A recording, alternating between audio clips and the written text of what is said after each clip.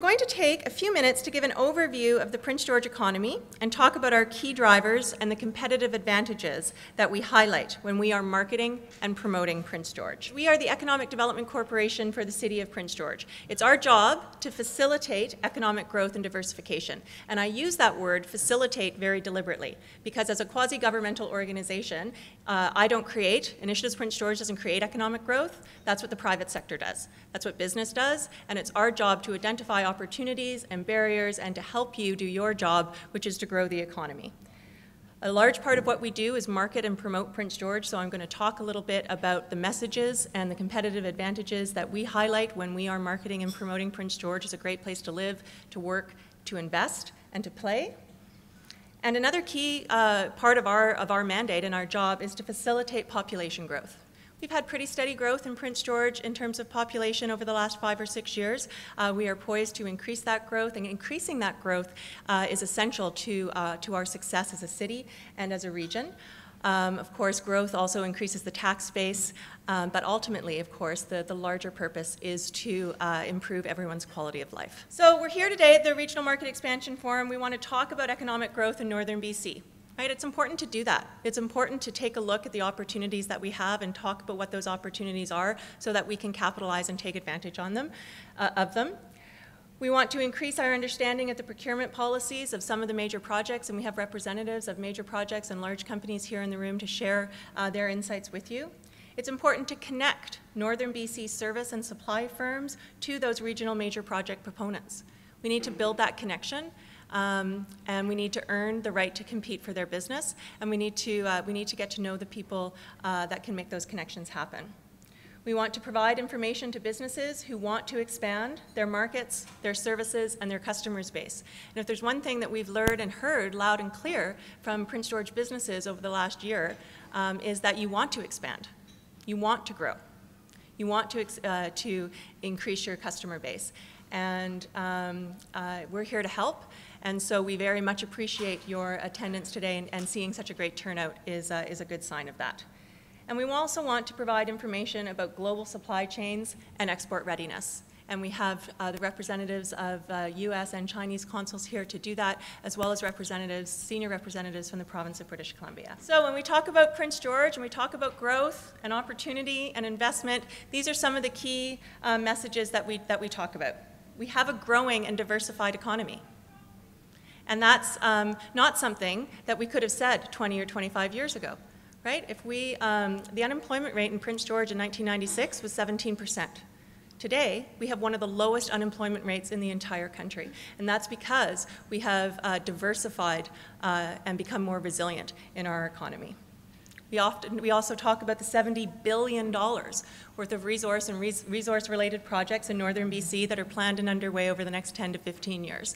And I have a slide that talks about those more specifically. We talk about the fact that we do have a robust supply and service chain in our city, and that we are the hub for Northern BC, and that we serve a variety of industries. So although our city is a little less than 80,000 people, we supply and serve an area of 335,000 people, and an area that has 60 to 70% of the major projects in BC planned in our service area. We are connected to global markets, international airport, CN intermodal facility and their rail lines, excellent highway infrastructure, and 800 kilometers from the ports of Vancouver and the ports of Prince Rupert. We are also the Education, Health, and Cultural Center for Northern BC, again, for that 335,000 people population.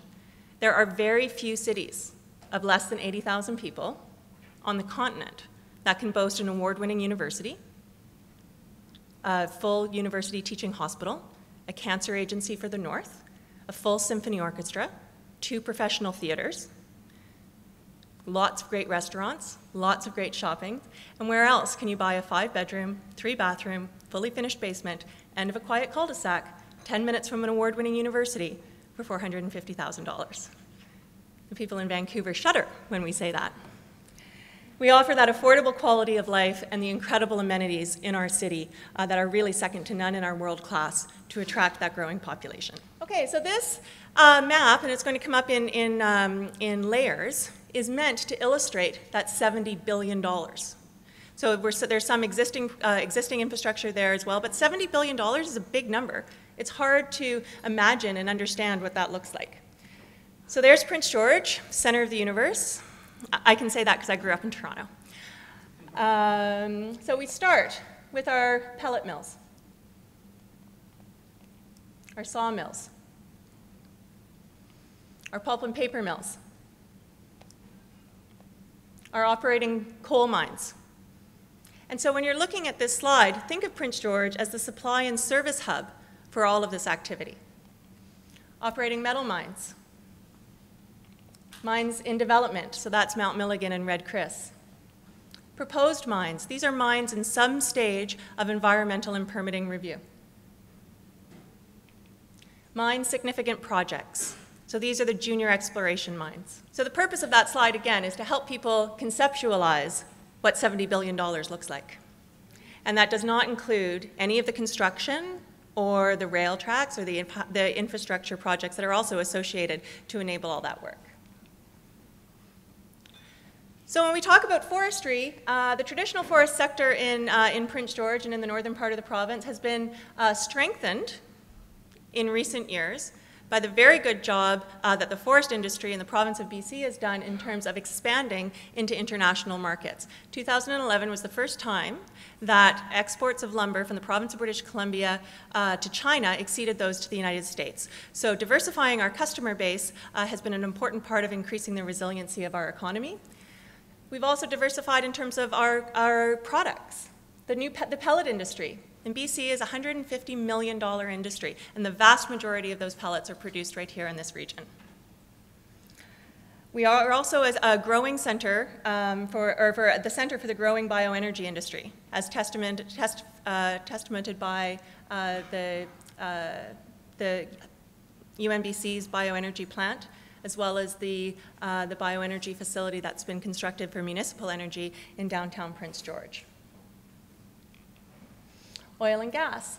The BC government has a huge commitment to LNG development, with the hopes of the first LNG plant to be operational by 2015 and 3 more, hopefully, by 2020.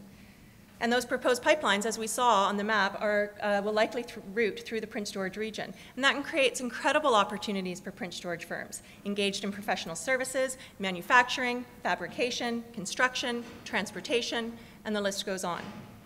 There's also the opportunity for the LNG alternative, which is an above-ground pipeline, transporting LNG and manufacturing LNG potentially in the Prince George region and transporting that by rail. And our competitive advantages and our opportunities, because of our well-planned, available, and affordable light industrial land base, makes that a real opportunity. The map also showed the mining sector, 9 operating mines, 2 under development, 19 proposed, and 78 major exploration projects across northern BC. In 2012, that represented almost $560 million, up almost 70% from 2011. And there is significant mining activity planned, again, shown on the map in the northwest part of the province. And we are the supply and service hub for all of that work. The employment in the mining sector in Prince George has increased by an annual average of almost 32% over the past 5 years. That's a significant factor in the health of our economy. 1,100 Prince George residents are directly employed by mining, 6,800 residents in northern BC. And when we talk about procurement and supply and service, in 2012, Thompson Creek Metals, which is constructing the Mount Milligan mine, spent $125 million in the region, $61 million directly in Prince George. In 2012, New Gold, which is the Blackwater project just south of Vanderhoof, so that mine is in a different phase, right? It's not under construction, it's in the exploration stage. And in 2012, they spent $130 million in the region. And those are 2 mines. Our manufacturing center is part of a fully developed supply chain primarily driven by natural resource development. We've always had, of course, a very strong forest sector manufacturing base, but we also have a well-diversified sector: chemicals, machinery, equipment, and metal products. It's supported by our well-planned and good transportation network. And again, our affordable inventory of light, intermediate, and heavy industrial land use allows for the attraction of new investment and the expanding of existing operations. And that's a competitive advantage that many other communities don't have. We are a very well-planned community, and we have both from residential, commercial to industrial. And when investors are looking at the city of Prince George, that's one of the things that they always say, is how well-planned we are and what a good available amount of light industrial land use that we have. The construction sector is a significant, important driver in our economy. 28.5% of Northern BC's construction employment is based in Prince George. 23% of all construction firms in the north are based in Prince George. Last year, employment growth in the construction center grew by almost 12%, and almost 2% growth in the number of firms. We think back to that $70 billion, and the growth in that area is going to continue. Again, 60 to 70% of all of the capital investment proposed in the province of British Columbia on the province's major capital projects plan is in northern British Columbia. Talked a little bit about our transportation network, full international airport, and I would be remiss if I did not point out that CME has announced a direct flight from Prince George to Calgary. And that's incredibly important. What a good indication that is of how the oil and gas sector is an increasingly important driver in the Prince George economy and regional economy. The map on your screen is intended to illustrate where you can go to Prince George within 3 days. So the lightest gray is a one-day drive.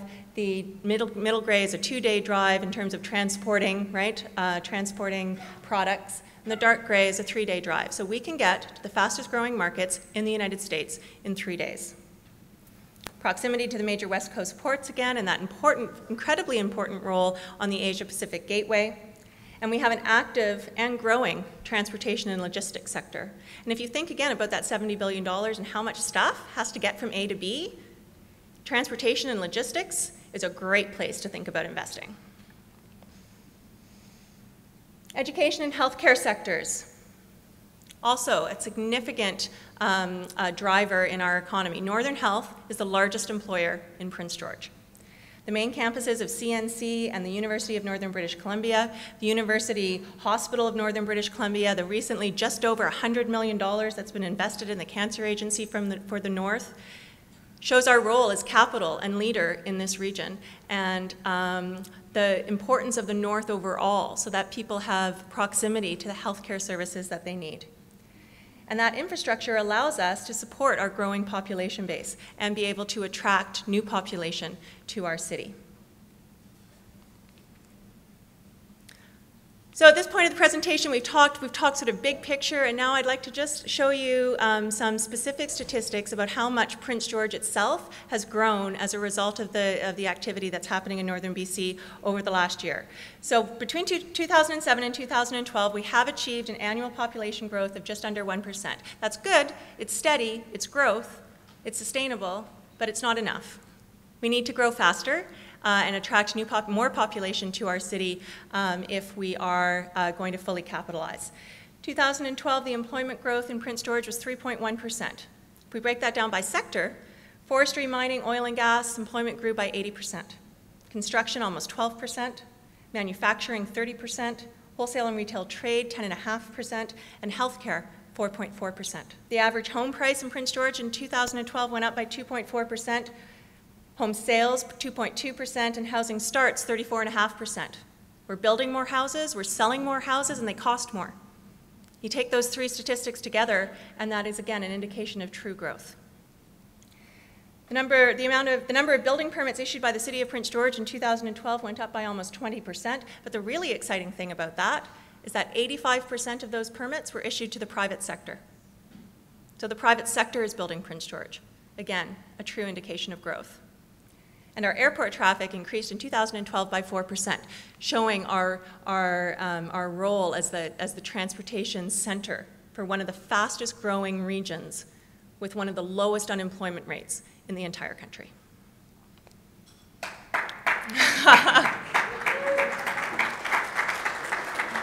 Help us help you.